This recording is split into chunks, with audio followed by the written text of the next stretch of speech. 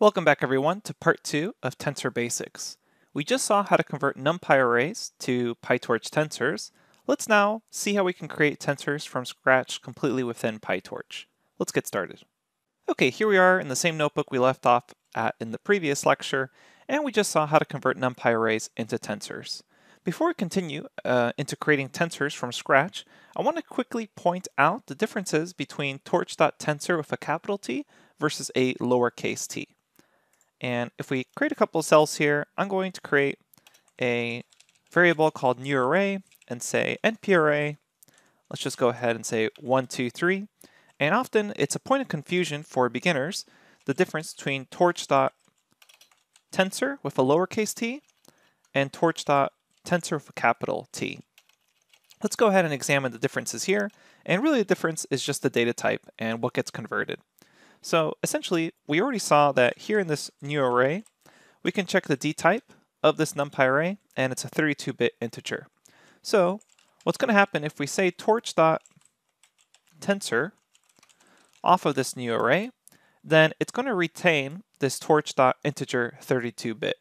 Now, if we were to say torch.tensor, note here with a capital T, the main difference is that capital T tensor is simply an alias for float tensor, which essentially is going to create things and pass them in as a float. Which means if I pass in that same array, note that it's going to report back that now, notice there's a decimal point here, and this will convert it into a floating point. So if I actually check out here, my tensor is equal to torch.tensor new array, and I say my tensor and check the D type of this, then it's a 32-bit float. So torch.tensor, it's actually the same thing as calling torch. And there's another function called float tensor, and that's actually the exact same thing. Tensor with a capital T is essentially shorthand for float tensor. If you just call .tensor for lowercase t, it will infer the data type from the original object. Now, as I mentioned, instead of actually converting NumPy arrays to PyTorch tensors, often we're going to be creating tensors from scratch. So let's go ahead and see how to initialize tensors. So often when we're working with neural networks, we want to somehow create a placeholder. So some sort of uninitialized tensor that is essentially empty, and what it's doing is it's a block of memory allocated according to the size of the tensor. And any values already sitting in the block are returned. And it looks a lot like just creating a tensor of zeros, but really the idea behind this is to create kind of a placeholder ready for information. And what we can use here is torch.empty and then the actual dimensions we want. So we can say, I want an empty 2x2 tensor. And so you'll notice here we get values either extremely close to 0, such as 4.9 times 10 to the power of negative 31, so that's an extremely small number. And the reason it gets reported by this, or like this, is because of the way computers have limits on storing floating point accuracy. But really the whole idea behind this torch.empty functionality is to essentially sit there and retain a block of memory allocated to whatever size you request. You can also even do like 4x2, and here we can see just a bunch of small values. And you should essentially think of torch.empty as a placeholder. Now, if you actually wanted a tensor of actual zeros, what you can do is say torch.zeros, and then pass in whatever size you want, such as 4x3. And you note here, by default, it creates these zeros as floating point zeros. If you, for whatever reason, want them as integers, which for certain functionalities that we'll see later on, we do have to specify what actual data type it should be, we can say torch. And then integer in either 32-bit or you can even do 64-bit, etc. And there's actually a table of the different data types along with this notebook. So if you open up the notebook that goes along with this lecture, we have a little table there to inform you of what data types are available and what precision is available. For certain networks, you don't want to retain that much precision because it really bogs down training time, and sometimes certain functionalities within PyTorch just won't accept precision as far as 64-bit just because of the way the network actually works. So keep that in mind. You may be seeing this D-type argument pop up in later lectures. But the main idea so far is we have this kind of placeholder, empty, which looks like a bunch of really small values. Sometimes they appear to be huge, but you should think of this as just just holding this block in memory. If we actually want zeros, we should go with torch.zeros. Similarly, there's torch.ones. Same idea here. You simply pass in the dimensions you want.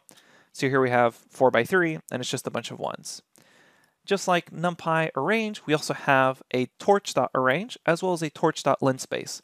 So if you're familiar with NumPy, this should feel very familiar because zeros and ones also looks really similar to their NumPy analogous functions.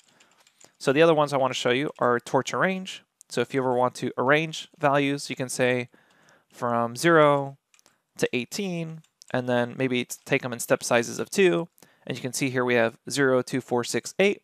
And very similar to a NumPy array, we can also reshape a PyTorch tensor. So you don't have to learn that much different syntax besides the fact that you're calling torch instead of NP. So now we have this tensor here. And then we can say torch dot, and there's a linspace function as well, which just returns back linearly spaced points.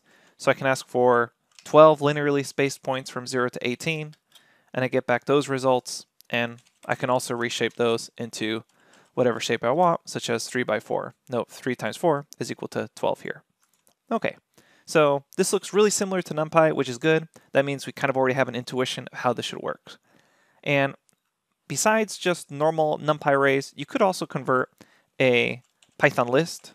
So if you really want to save some time, you could say torch tensor, and then say 1, 2, 3, and that will convert just a normal Python list into a tensor.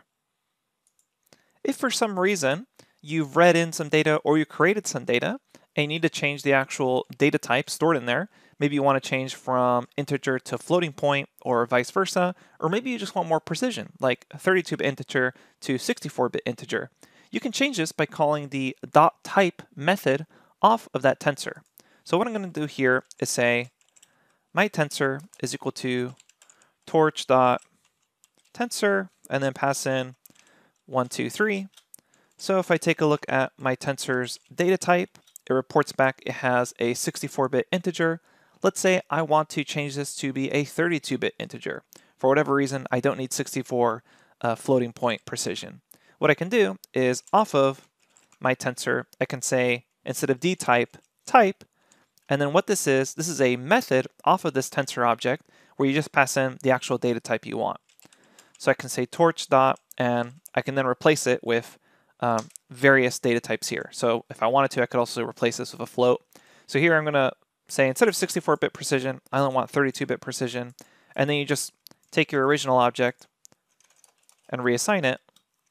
And now if I check my tensor's data type, it's now 32-bit integer. Okay, so again, you just call .type and then pass in the data type you want. So this will allow you to convert tensors from floating points to integers or whatever you happen to need. Now, finally, what we're going to discuss are creating tensors of random numbers. Often we want to initialize a set of neurons to be some random numbers, and there's various ways of doing that. So what we're going to do is we're going to start talking about things like rand, randn, and randint. Again, this should feel very familiar given the NumPy functions that we've already gone over in the crash course section. But the main ones we're going to discuss right now are torch.rand, which returns random samples from a uniform distribution over 0 and 1. So all you need to do is pass in the size you want here. So for example, torch.rand 4 by 3. This is going to produce back a 4 by 3 tensor of random samples from a uniform distribution over 0 and 1. So what that means is essentially all numbers between 0 and 1 have the same likelihood of being picked. Now if you want a normal distribution, such as randn, this returns sample from what's known as the standard normal distribution, which means that its mean is at 0 and it has a standard deviation of 1. So I can say a 4 by 3 here, and this is randomly grabbing stuff from a standard normal distribution, again with the mean at 0 and sigma equal to 1, or standard deviation equal to 1. Then finally there's torch randint, which returns random integers from low, which is inclusive, to high exclusive, and then we'll report back a size. So if you do shift tab here, after calling this, you can get the arguments here, low, high, and size. So note how there's 3 different arguments here, which means size should be passed in as a tuple parameter. So we'll essentially say, maybe I want my low number to be 0, I want my high number to be 10, and the size I want is 5 by 5. So we run this, and now we have 5 by 5, excuse me, where we randomly chose numbers between low of 0 and high of 10. Keep in mind that the high is exclusive, so you would actually never see 10 being picked. If you did want 10 to have the possibility of being picked, you have to change that to 11. And now we should see a 10 there. And you may need to rerun this since it is random a couple times to see that 10 actually pop up. Okay, so now what we're going to do is show you how to create random number tensors that follow an input size. So often you already have a tensor of maybe zeros or ones of a certain size, and you like that size and you want to create something off of it. So what I mean by that is, let's imagine we have x equal to torch.zeros,